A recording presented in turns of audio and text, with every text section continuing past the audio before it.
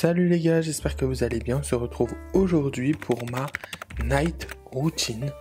Donc dans cette vidéo, je vais vous montrer qu'est-ce que je fais en rentrant des cours, enfin après la fac ou alors quand je travaille de chez moi. Donc je vous laisse avec la vidéo, c'est parti. Donc en premier temps, comme je vous ai dit, je travaille. Donc soit chez moi, soit à la fac. Là j'étais chez moi parce que j'avais pas cours cet après-midi. Mais voilà. Donc j'arrête environ de travailler vers 17h. Bon, sauf quand j'ai cours jusqu'à 18h, c'est comme ça. Mais j'arrête environ vers 17h. Et ensuite je prends mon café. Donc là c'est un latte que je fais. Donc c'est un latte lait d'amande, noisette. Et je mets du sirop d'agave pour le sucrer. Ensuite, je vais me poser pour boire mon café. Je scrolle un peu sur les réseaux sociaux, tout ça. Enfin, c'est mon moment un peu de repos après les cours. Enfin, je me pose un petit peu sur mon canapé, donc ça va dépendre du temps. Environ 15 minutes, le plus souvent 10-15 minutes, ça dépend. Ou même 20 minutes, ça va dépendre des jours. Donc ensuite vers 17h30 je vais faire du sport, donc soit je fais du roller quand il fait beau et quand j'ai envie de sortir, ce qui est le plus souvent le cas, mais quand il fait moche ou quoi que ce soit, je fais du vélo chez moi. Après il peut arriver que je fasse pas de sport, mais le plus souvent j'en fais quand même un petit peu.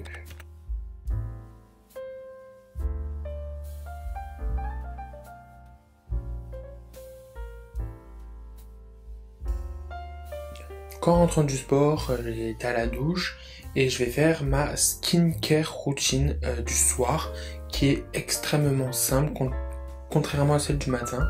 Donc j'applique d'abord une brume de chez Lush. Je vous l'ai déjà présenté dans une précédente vidéo.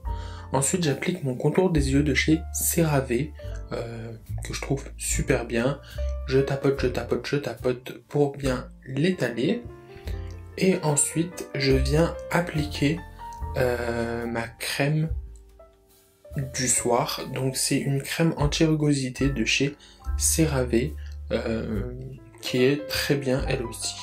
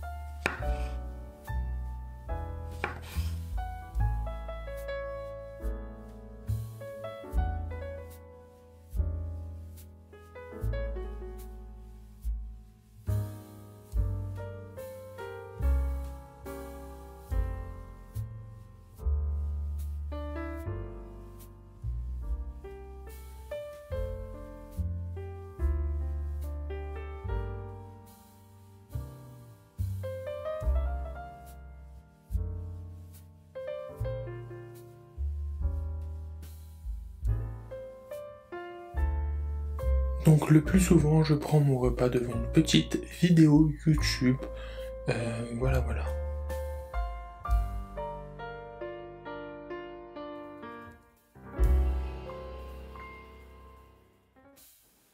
Donc là on se retrouve, il est 20h15 à peu près. Je vais travailler. Donc moi c'est un peu comme ça ma routine, vers 20h30 à peu près. Je me retrouve d'habitude pour travailler. Plus 21h quand je quitte à 18h parce que quand je quitte plus tard, là j'ai fait comme si je quittais à 17h. Donc je vais travailler, j'ai une petite infusion qui est là, comme d'habitude. Et voilà, je travaille jusqu'à environ 23h le plus souvent. Voilà.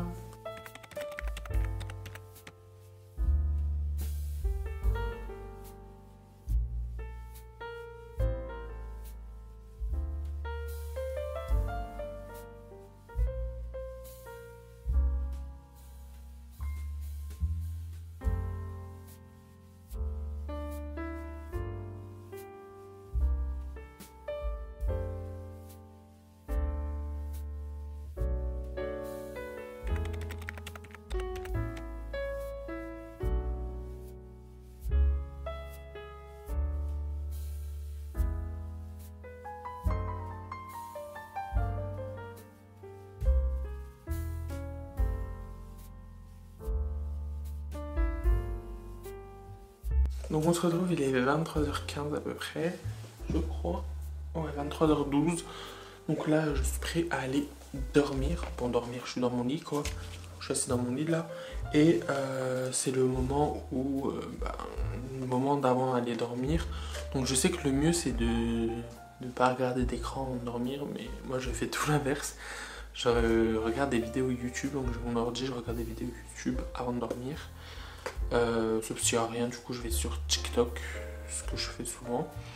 Et avant ça, devant la vidéo YouTube, je rédige comme tous les soirs ma to-do list du lendemain. Donc là, je peux vous la dire, je ne l'ai pas encore écrite, mais je sais déjà ce que je vais écrire. J'ai un dossier en fait à rendre demain, donc que je suis hyper en retard dessus, donc je vais passer ma journée dessus. J'ai jusque 23h pour le rendre, du coup je pense que je le rendrai à 23h demain.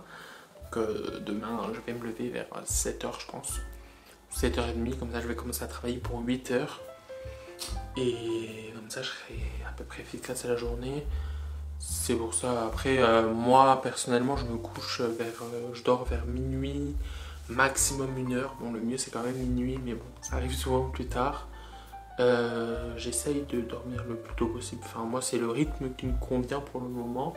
De dormir vers minuit et de me lever à 7h ou 8h, ça va dépendre des jours. Ça dépend si j'ai cours ou pas, si j'ai beaucoup de travail, si tout ça.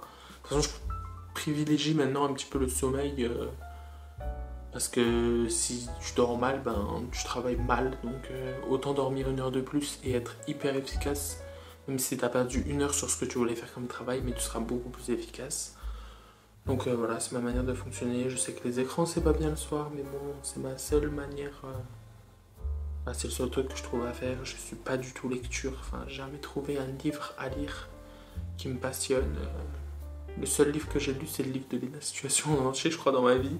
J'ai jamais lu le livre en entier. Donc bon, c'est comme ça.